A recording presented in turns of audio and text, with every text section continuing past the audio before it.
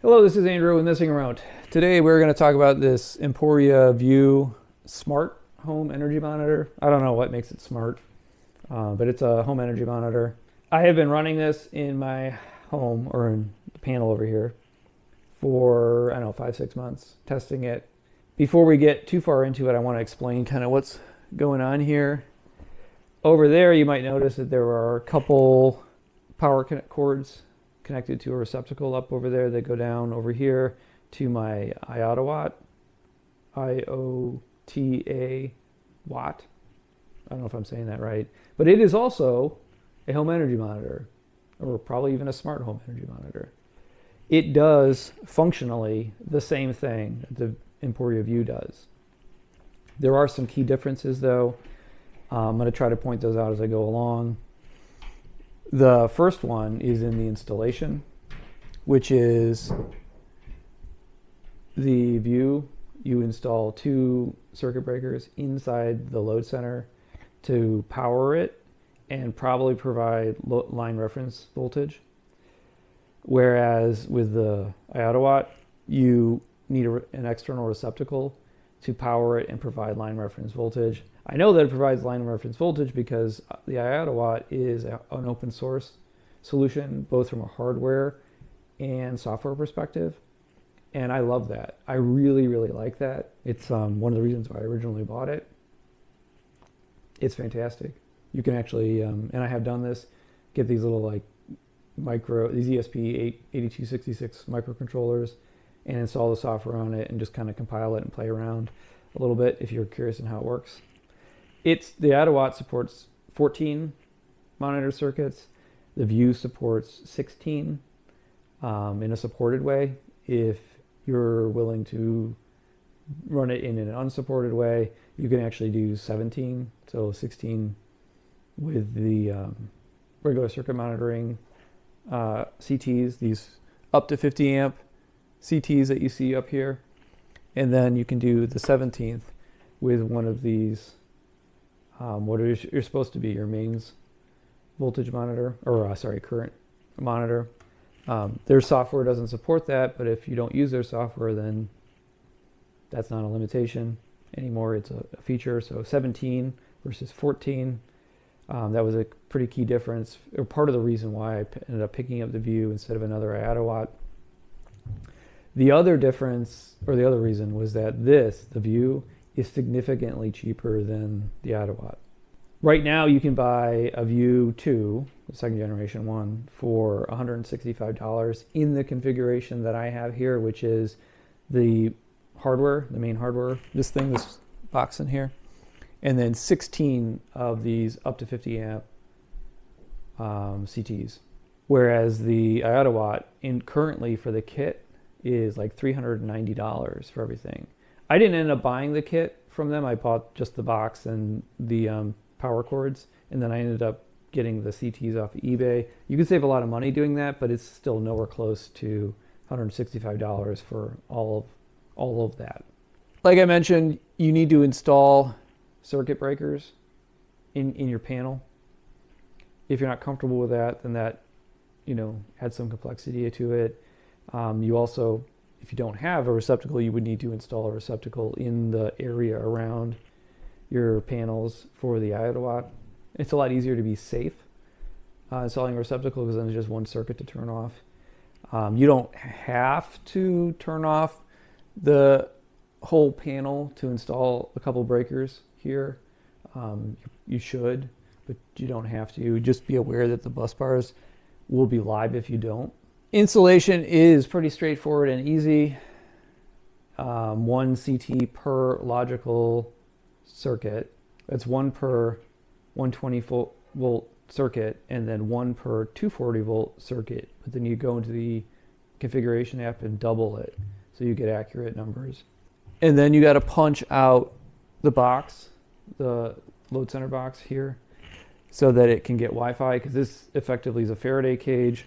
You need to make sure that, otherwise it just won't be able to do the Wi-Fi. It is Wi-Fi only as well, as is the IoTaWatt. There's no capability for Ethernet on either of them. A couple other installation notes with the View. The numbers on the back not in the order I would expect them to. So when I originally set up the circuit map, I messed that up. So just something to be aware of. And then the CTs in here where they plug in, it doesn't have a lot of positive feedback when you stick them in. And they also can come out when you're wrestling it into the panel. I had that happen with a couple of them. I engaged support around that. They were not helpful at all. I eventually figured it out. And then when I mentioned it to them, they said, oh yeah, that can happen. If it keeps happening, you can wrap it in electrical tape or we can try to replace the unit. I just installed them all the way and crossed my fingers and it worked. And then I haven't touched it since and it's been fine. I don't know how to properly characterize this. I do not like the app or web UI that Emporia uses for the view. I don't think that it presents the data in a way that is easy to consume or user-friendly. It's okay. I'm going to put some screenshots around so you can judge for yourself. Yeah, I'm not a fan. I like the way that the IoTaWatt presents the data on its pages, and I'll also put a screenshot up here. I mostly use those for real-time usage to kind of troubleshoot things, like why is my number the number that I'm seeing, kind of things. For real data analytics and all of that, I don't use either app or web UI. There's no app for the IoTaWatt. I use Home Assistant, and you can pull the data from both of these into Home Assistant. It's totally fine, but the difference there is the IoTaWatt is all local. There's no cloud dependency, but the Emporia uses the cloud. It goes up to the cloud, and then you have this third-party add-in that pulls it down and sucks it into Home Assistant so you can do your analytics on it. I don't like that. I wish it was all local. Interestingly enough, Emporia has an FAQ for the view that says if you want them to add a local API, you should contact their support. And so I did. That was actually the second time that I engaged their support. And I said, hey, I'd like to have a local API. And they're like, nope, we don't do that. Suck it up. Paraphrasing, obviously. I was like, oh, okay, maybe you misunderstood. I'm aware that if it doesn't have that feature, I was just reading through your FAQ. It says that if I want that feature, I should ask for it. So this is just me asking for it. And they're like, nope, we don't have that. Probably never going to add it. Suck it up. So it was a weird kind of, I don't want to say hostile, but it didn't make me feel good about Emporia for them to say, do this, for me to do it, and them to come back at me in that way. It's a niggle. It doesn't really matter, but it was annoying in the day or two that I spent doing that with them. I think I might, if I didn't mention already, I know this is getting a little rambly, I did some basic accuracy testing between the IoTaWatt and the View. Basically, I monitored the same circuit for a little while on both of them, and they were functionally equivalent. It would be nice if I had a third way to do it to kind of figure out which one was more right, but they were so close to being so close to each other that I'm not sure there would have been any value in that. They're not going to be perfect because it's measuring the electromagnetic field across the wire. So there is some potential for error, but it's close enough that it's good enough for what I'm doing with it. So I'm pleased with the accuracy. I am thrilled about the price.